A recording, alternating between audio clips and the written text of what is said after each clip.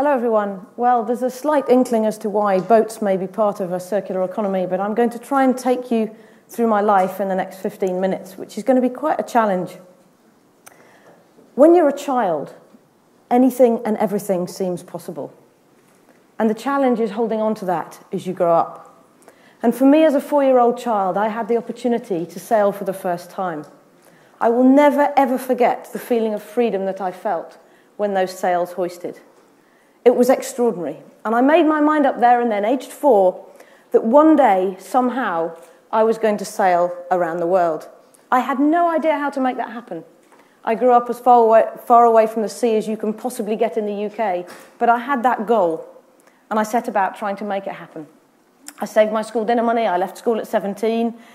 I wrote 2,000 letters to companies trying to find a sponsor, knowing that was my only route to making this happen. So imagine how it felt, just 4 years after leaving school, to be sitting in a boardroom in front of someone who I knew could say yes. I knew could make that dream come true. And they did. And that created the most extraordinary 8 years of my life, building 2 boats, Kingfisher, with which we won the Route de Rome and the solo transatlantic race, then the Vendée Globe, that goal to sail solo non-stop around the world, we undertook in 2000, finishing in 2001. It was everything that I'd ever dreamt of. It was my dream life, my dream job, my dream everything. So much so that 6 months after finishing that first round-the-world journey, I decided to go again, not to race like the Vendée Globe, but to try to be the fastest person ever to sail solo non-stop around the world. This needed a very different craft, a much faster craft, a very powerful craft, and they're actually, because of the speed, quite dangerous. Just to give the boat some context, I could climb inside that mast right the way to the top. The loads were huge. And they're quite lively, they're quite wet, quite exciting to sail. They don't always stay the right way up. And no one knows that better than me because I was one of the 5 crew in this photo.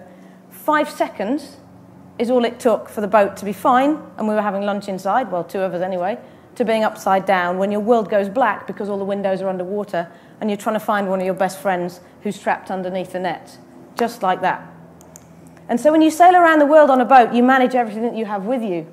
You manage the energy in your batteries, you manage the food that you have, you manage everything because you're living in this tiny world that you're taking around the world as fast as you physically can. And when you're racing through those southern oceans, you're 2,500 miles away from the nearest town in iceberg territory. If help needs to get to you, because you break a leg or capsize, it'll take 5 days for a ship to get to you, and then 5 days, if they can get you on the ship, to steam you back to Australia, New Zealand, South America, South Africa, to a hospital. You really are isolated in the middle of nowhere. And no experience in my life could have ever connected me more to the notion of what finite really means. Because what I had on that boat really was all I had. There was no more. And I'd never, ever in my life translated that notion of finite, the finite that I felt on board, to the global economy, not once, until I stepped off the boat at the finish line. And I suddenly realized that our global economy is no different. It's powered by finite resources, materials, energy that we only have once in the history of humanity. And I began a new journey, a journey of learning, speaking to experts, scientists, CEOs, stepping into totally new territory I knew nothing about. The school I went to didn't even study economics. And yet here I was trying to understand how global economics functioned. And on this journey, I visited so many places. One actually was a coal-fired power station, just to see how energy is generated here in the UK, probably powering these lights in London now. And I remember standing in the burner, I remember standing on the top of the building, I remember this experience and thinking about coal as a resource and how it linked to my family, because my great-grandfather was a coal miner. Now, when you see that photo of him, you don't see today's generation. You see a really old photo. Nobody has trousers with a waistband quite that high in this day and age. It may come back, this is a Wired conference, but who knows. But you see another era. Yet that's me with my great-grandfather. And by the way, they are not his real ears. They're his Spock ears he put on for his great-grandchildren. And I was very close to him. I remember listening to his mining stories. I remember him talking about the camaraderie underground, the pit ponies, that when they retired from the pits, the miners used to save their crusts of their sandwiches. Extraordinary stories. And as I was going through this journey of learning, one place I went to was the World Coal Association. And there in the middle of the homepage several years ago was, we've got about 118 years of coal left. And it really made me stop and think, because I thought, well, that's actually miles more than oil, the figures that we here talked about. And it's miles outside my lifetime. But when I did the calculation, I realized that my great-grandfather had been born 118 years before that year. Exactly. And I sat on his knee until I was 11 years old. And I realized it's nothing. It's nothing in time. It's nothing in history. It's just that. And it made me make the decision that I never thought I would ever make in my life. If you'd have asked me 10 years ago if I'd been doing anything other than sailing around the world, I would have argued I would be sailing forever. But I made the call to stop because I needed to understand a much greater challenge than taking a boat around the world, and that was how can our global economy really function in the long term? And you realize it's not just about the energy and the coal and the oil and the gas we hear talked about all the time. It's also materials. Materials that we just have once. Materials that we're using faster and faster. Materials that no one makes anymore. The speed of increase of our use of materials is extraordinary. So much so that we've seen a century of price declines erased in a decade. There was an inflection point in 2002, and material prices are getting more and more expensive at a time when we reckon there are going to be at least 3 billion middle-class consumers coming online in the next 20 years, needing those resources, needing materials, deserving what we have, our IT capability, our connectivity, our transport. So the demand for these resources is going to increase. And to put that into perspective, and it's a figure that really shocked me, between January 2011 and January 2012, the average European car manufacturer saw a raw material price increase of 500 million euros in 12 months. That's about half the average operating profits wiped away just like that because of something they have no control over. Because our business models are so linked to a conveyor belt system. Our economy is driven by taking something out of the ground, making something out of it, and ultimately it gets thrown away. And yes, we do cycle some of the material. We do recycle some of it, but not by design. We try and get out what we can at the end of that system. And you can describe that, if you like, as a linear economy, an economy which runs in a straight line, an economy where things fall off the end. And when I spoke to experts and scientists desperate to try and find some solution when I looked at the global economics, so many people were talking about the strategy being doing less, using less. We need to make a product using 5% less material, using 5% less energy every year. And you play that out in the long term, and you realize that, yes, that buys you time. But when we're using more and more every year, it's not a solution in the long term, because you still run out in the end. So how can that global economy function? And then I came across some people who saw things very differently. A Welsh education expert, a German scientist who'd been working with a Dutch CEO, and they saw business models, they saw design, they saw the whole company structure in a very different way, a much more circular model. And as an example, the CEO had said to his entire business, I don't want to build a carpet, which made industrial carpet tiles, by the way. I don't want to build a carpet that's more efficient. I don't just want to build a carpet with less energy. I want to build a carpet that's made to be made again. I want that carpet to be designed for disassembly. I'd actually rather lease it, because I want to guarantee I get it back, because I'm going to build a machine that can disassemble it. We can then send the yarn back to the yarn suppliers, who'll depolymerize, repolymerize, and send it back, to make the yarn of the next carpet, and the base will get melted down, and that base will become the base of the next carpet. And actually, we want to do that using entirely renewable energy by 2025. He totally changed his business. It was a total rethink of a system. It wasn't just changing design slightly, but everything that sat around the design, a systems level change. And carpet is very often a technical material, plastics coming from oil. You could think about the same model with cars or washing machines or planes where you design for disassembly, you can recover the materials. But there's also the biological aspects, food waste, human waste, agricultural waste. What if that was designed to cycle? What if our recovery mechanisms could keep that material at its highest value and get it back to farms all over the world? And this, to me, was a very different model. This was a circular economy. This was an economy that maybe could function in the long term. And so 3 years ago, when we kicked off the foundation, we kicked off the foundation with a goal to accelerate the transition to that circular economy, working in 3 areas. Firstly, working in education to inspire a generation to rethink and redesign the future, to see there's a different way that things can function in the long term. The second area is working with business. Business can change now. You see that more than ever at this conference here in London. People with different ideas, things can change now quickly, very quickly, and can almost accelerate off the scale. And the third area was on analysis. What is this worth to the global economy? Is this worth anything to the global economy? Does it cost more to the global economy? What were the questions? So the foundation, together with its 4 founding partners, went along to McKinsey 6 months in. And we asked them, Does this decouple growth from resource constraints? Does the circular economy deliver value for business and value for the broader economy? And this first report we looked at was based on the European Union and based on medium complexity goods. So we looked at things that cycle in more than 1 year, less than 10. And we took 5 signature products and divided them effectively into 2 categories. We took a light commercial vehicle, cotton as a material, cascading through the economy. We took a washing machine, and we took a mobile phone and smartphone, quite frankly, because we didn't think that they would deliver value in a circular economy. And during that study, when we broke these into 2 sides, we learned quite a lot. That on the left you have biological, that would be cotton in this case, and on the right you have the technical products. And if you look at those loops, the outside loop is the least valuable loop, and the outside loop is recycling.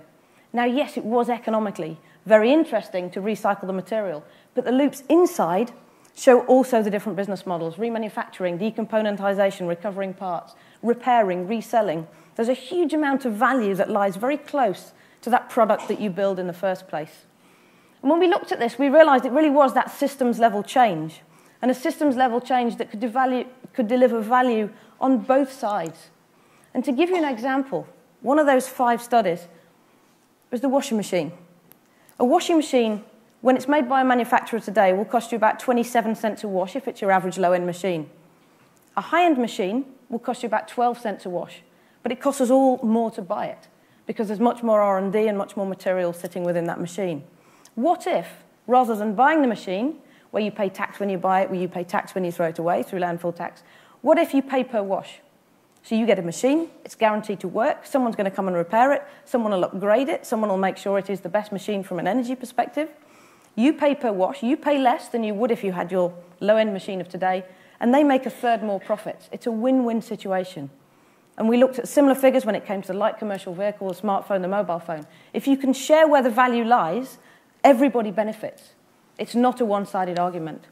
And the top-line figure of that report, looking at the EU, was that actually there was over 600 billion US dollars worth of value just to the EU per year, and that was only based on cycling 25% of products, components, or materials per annum. So it was a huge figure. We then went into the second report, looking at the faster-moving goods, consumer goods, within 1 year. Again, we thought this was a real challenge. This time we looked at the world. And really it was looking at packaging, textiles, the materials which cycle quickly. This stuff has massive value. This is part of a 3.2 trillion global market, which currently we only recover 20% of. $68 billion of textiles are lost into our economy every year because we have no system for recovering those materials. The stats are extraordinary. If you take 1 ton of food waste, here in the UK, for example, within that 1 ton is $6 of fertilizer, $18 of heat, and $26 of electricity. There now for the taking. We don't recover it. We don't process this waste. Is it waste, in fact, or is it something of real value? And then we looked at what if you could recover all the agricultural waste, the food waste, farming waste, human waste from all over the world. How much could you replace chemical fertilizer by, what we use every year to grow our crops? 2.7 times. If we could create that flow of materials in the form of biological materials in the study. So the stats were extraordinary. 700 billion US dollars to the global economy. Again, a huge figure.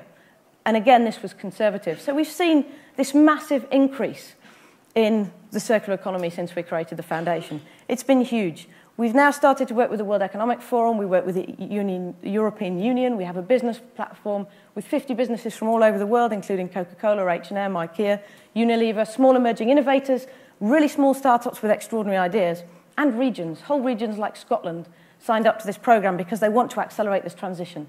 They really want to make this happen, including our founding partners. There's partners in there at the beginning who have extraordinary goals. Philips, they're looking at revolutionizing lighting, healthcare. We work with Cisco looking at how can IT enable a circular economy? How can it become the enabler through RFID tracking, through looking at where materials lie, through knowing what is where in the economy? We work with Renault on looking at the future of mobility. How can circular models unlock different economic models for Renault? And we work with Kingfisher, the first company to try to produce 1,000 products with circular credentials. And just a few case studies to finish. Renault, with their new fleet of electric vehicles, rather than buy the lithium in the batteries when you buy the car, you actually have that battery on a performance contract. You lease it effectively, and they will guarantee they will always replace it when it gets to 75% of capacity. They also have a remanufacturing site, which interestingly lies in France, takes broken engines, gearboxes, and fuel pumps from right across the Renault network and remanufactures them, ultrasonically cleans them, tests them to the same level as a new engine, and then once that engine is finished, it goes out of the door in a box saying genuine Renault parts. Costs you less, they make significantly more money. In fact, that's their most profitable factory in the world at the moment. Looking at Turn 2, very innovative, a company in Holland who provides office solutions. They went to Philips and said, I want 450 lumens at desk height in my office. I don't want to buy the lights, I don't want to pay the electricity. I just want the service. So they worked with Philips, they produced leasing lumens. Philips produced the most efficient lighting they could. They paid the electricity bill, in fact. And then when they get more efficient lighting, you know they'll come in, they'll change the lighting in your office because they pay the energy bill. Then they take the materials back in the form of the lights, and they can be remanufactured into the lights of the future. Materials with memory. Joe Chiodo designed a bolt, so when the certain atmospheric conditions are met, the thread just disappears. Think about the scale of disassembling products if you can put technology like that within them. The National Physical Laboratory, circuit boards, you put them in warm water, all of the components come out of that circuit board. This is early stage. What if everything was designed for disassembly? What if your iPhone was? What if this clicker was? What if those TV screens were? What if you could disassemble everything? And they were designed at the beginning in the design brief to do just that. Vodafone Red Hot. You'd think, why would a mobile phone operator be in there? They're leasing phones through a Red Hot tariff. They don't call it leasing. It's a performance contract. You get the best kit every 18 months, guaranteed, in the contract. The old one goes back to Vodafone when you're done with it. But do we mind? When the iPhone 9 comes out, do we want the iPhone 8 still sitting in our drawer? Arguably not. That phone can go to someone else. It can get resold, remanufactured, disassembled, and importantly, ultimately, the materials recovered to go into the phones of the future. And then biological to finish, well, you could think, we buy lots of cleaning products, for example. We buy the bottle that gets used once. It's quite a nice bottle. Everyone designs them to look beautiful because they want them to win on the shelf. That bottle just gets used once and then it becomes waste. Very little of that gets processed. What if the bottle stays for a while? What if it's a beautiful bottle? What if you could design a sachet that drops in, you add hot water, you mix it round, and then ultimately, when you shake it, that becomes your cleaning product? That sachet arrives via the post in a medium letter box. What if you could rethink that system? That is a biological component, the part that comes through the letterbox, and actually all the chemicals within that cleaning product are biologically decompostable, so they disappear into the biological cycle. Totally rethinking the model. You don't have to go out and buy your washing products, they just come through the door in an envelope. Eben Bayer, famous within Wired for growing packaging, taking waste from farms and through mycelium, literally mushroom, growing packaging, now at price parity with styrofoam, and he's got clients such as Dell. Incredible rethinking. That packaging will never become waste because it's designed to sit in that biological cycle.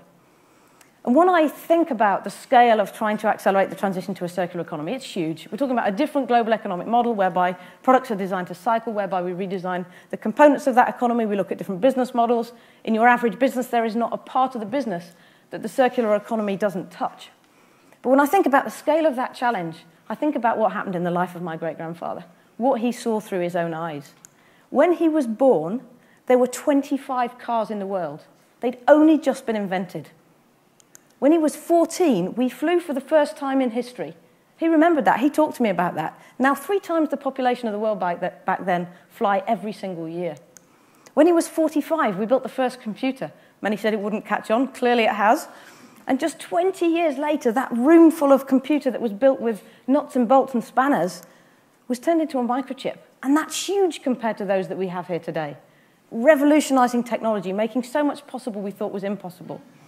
The first mobile phone wasn't that mobile, not by today's standards, but now it really is. And it's enabled different investments in different countries in the infrastructure that allows people to communicate, totally. And as my great-grandfather left this earth, the internet arrived. If ever there is a time in history when we can change our global economy, it's right now. Because we can have an idea in this room, and this is what this conference is all about, and in seconds, it can be literally shared with the rest of the world. Thank you.